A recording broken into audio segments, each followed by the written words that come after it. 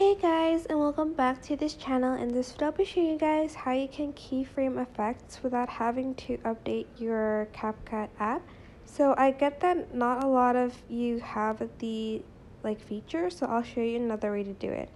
Select your video and add in the effects first. So go to video effects. For instance, you want to add the blur effect. Go to lens and select blur. Then you're going to just press the checkmark button and add it till the end of the video.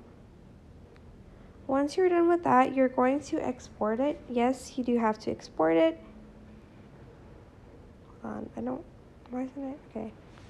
Export it. And then you're going to add in that video to this video. So let's just go back and delete the effect. Go to overlay, add overlay, and add that video on top and scale it up.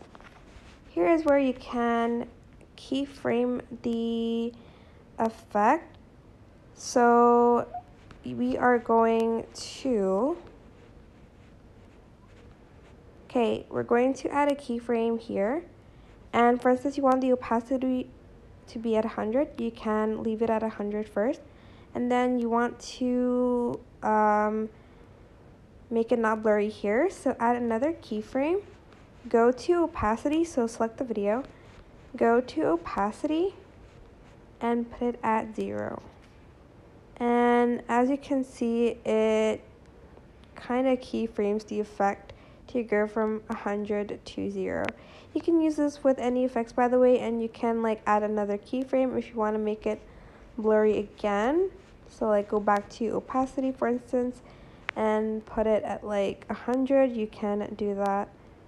It's also a little bit better if you went to adjust first and made the video a little bit darker, but you don't have to. And that is basically it. I hope this tutorial was helpful for you guys. Don't forget to like, comment, share, and also subscribe to this channel if you haven't done that already. If you have any questions, just leave it in the comment section down below, and I'll try my best to answer them all for you guys. And if you found this video helpful, please click the thanks button above the description box down below. Thank you so much for watching. Bye!